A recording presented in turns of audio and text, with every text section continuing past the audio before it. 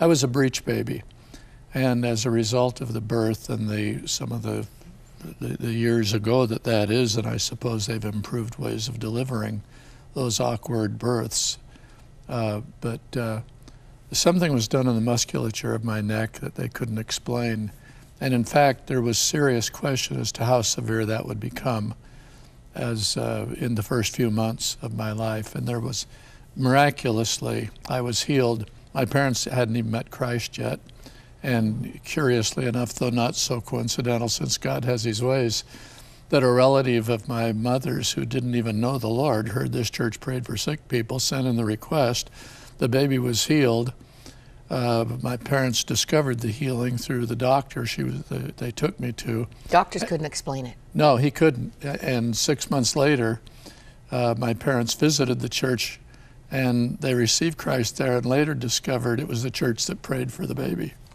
It's a great story. And the rest is history, because your family then became a God-fearing, following family. Yeah, and when 2.5 years later, well, it wasn't two, it was 2 years later, I was 2.5, that I contracted polio too. And it was at a time that life was more immediately threatened than it is today because of the technology that's changed in medicine. So, and that both times was healed. Mom and Daddy took me to the elders of the church, and after they'd seen the doctor, and when they told the doctor after they saw him they were going to go by and have the elders pray for him, he was not happy. And I don't know if he was happy when he found out the baby was healed, but I guess he couldn't complain. Wow. Talk about penetrating the darkness. This is the book, your latest book. Why this book and why now? Well, the why now, of course, is for the very reasons that you've said. The intensity of the darkness in our world is increasing all the time. And it's on so many fronts that if you're ignorant of the resources that we've been given so marvelously, not only with forgiveness of sins in Christ, but his mastery of the powers of darkness, but just the people that just say, well, that's all God's business, they would say the same thing about people coming to Christ if they even believed you needed to come to him. We don't have a part in that. That is a sovereign thing that is done. It has nothing to do with human choice. You are selected or not selected, and if you got a lucky ticket, well, then you'll go to heaven irrespective of whatever. And if you didn't, the whole thing is regrettable. And that's not a kind way to speak of people, some of whom hold those positions very intensely and are believers. Mm-hmm. And I don't want to make warfare with them, but I do believe that it's an unrealistic approach to life.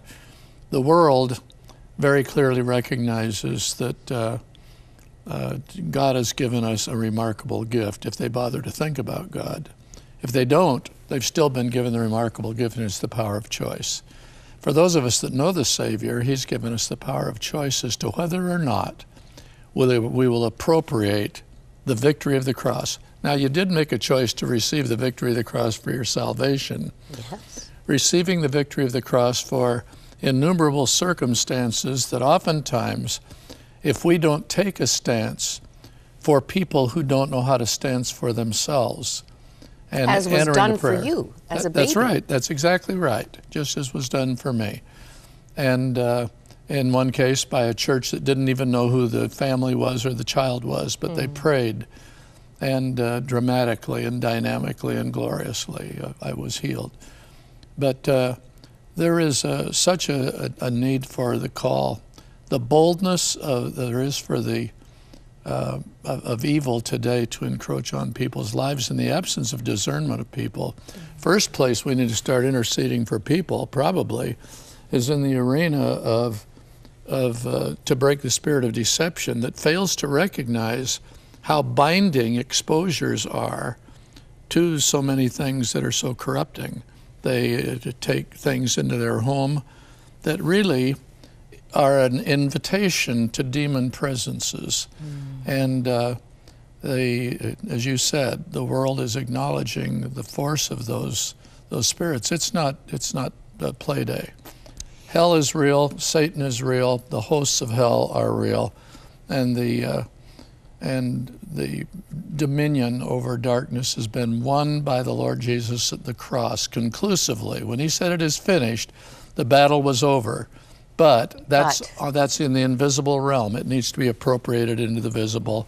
And wherever it's invited, he is Lord and he is sovereign. And the verse, of course, that comes to mind is what Jesus said, in this world you will have trouble. That's right. But fear not, or take courage, I have overcome the world. But you're still going to have to deal with those skirmishes.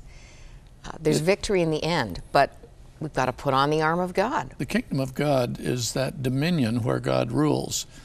But just as we invite him to rule in our hearts, though he's the ruler of the universe, he has to be invited to be your personal Lord.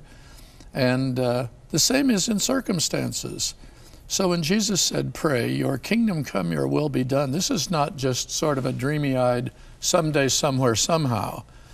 Your kingdom come is not talking about the second coming of Christ or the millennium.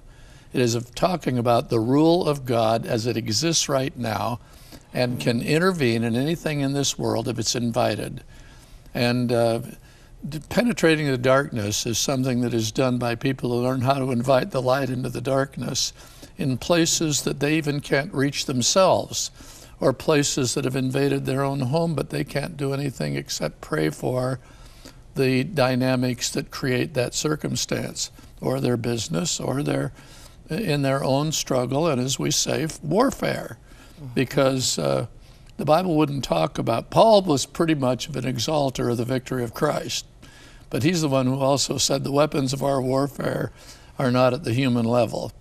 They're at the invisible level, I should say at the visible level. They're at the human level of appropriation, but they're not visible. He said we are not unaware of Satan's schemes. Devices, right. And I think you've hit the nail on the head. I think we are unaware. Well, I think we've really lost the discernment. Yeah. In fact, I brought this was a course text for a spiritual warfare course offered at Tyndale. And it's called God at War, the Bible and Spiritual Conflict. It's not light reading. But the takeaway for me in that book was every culture, every religion, the mythology of everything that's gone before our Western reality has acknowledged the cosmos, the battle between good and evil, the Vikings with the god on the front of their ship to appease the storm god. There was always that awareness. And it's seen as superstition today. And the fact of the matter is the quote, quote, profundity of our intellectualized culture. God He gave us the remarkable capabilities of our intellect and our capacities to think. But you can think yourself right on past the truth when you become so persuaded you know everything that you fail to recognize that there is a God that's revealed some things we only get by revelation from him. And the Lord's made very clear to us the simplicity of the goodness he's given us in his Son, and the simple realities that there's a war waging around you, and if you don't take an armor, the armor that's available, and protect yourself and enter into the conflict and gain victories that are available to you, that you become a victim of the circumstances. Well, this all may sound heavy, but you talk about advancing beyond the usual limit. And I just want to read this.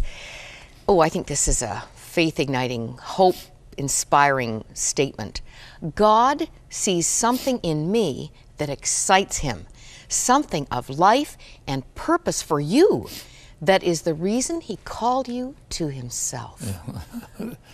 I think the most exciting thing about the truth of the Word of God is to discover the enormity of God's delight with his creature man, not with the fall, not with the failures, not with the mistaken choices, but he really does dearly love us and treasure us, and that's why he paid so great a price to regain the possibility of our opening to discover how grandly and marvelously he cares, and what the largeness of his purpose is in us. That passage in Ephesians chapter 1 where Paul said that the eyes of your heart may be enlightened, that you may know what is the greatness of his hope in you. each one of our 4 children, Anna and I would hold in our hands and look at this little child and get excited about what has now become adult and parenting, and some of them grandparents now, realities, and with fruitful lives, and we've had hopes for them. Well, God has brought us to himself and says, I've got hopes for you, and it's not God saying, I get tired of you and I wish you'd leave me alone. He's saying, you know, stick with me. There's a lot of stuff I'm going to do with you. So I love that. And that's, the gospel is not just good news about forgiveness. It's good news about fulfillment of God's purpose in us. Life to the full. Yep. Well, we're sitting with the man whose church pioneered the mega church movement in the United States over half a century as a pastor, preacher. I just feel we would really miss something if we didn't have you lead us in a prayer that would, if we embrace it, open our hearts and agree with you, get us in a good place for the battle of just today. Let me, shall I pray or address the camera or what? You can talk to that camera. Right there? There it is. I want to say, as we pray, that the Lord is totally committed to you. And he wants to answer this prayer. So we're not doing anything fingers crossed and hoping, wishing on a star. Let me pray.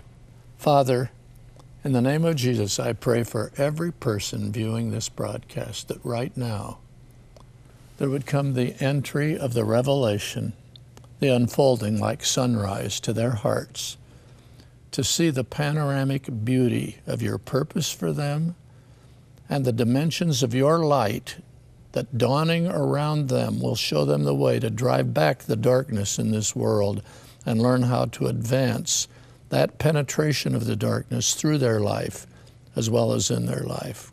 Grant that in the name of Jesus, the light of the world, for your glory. Amen.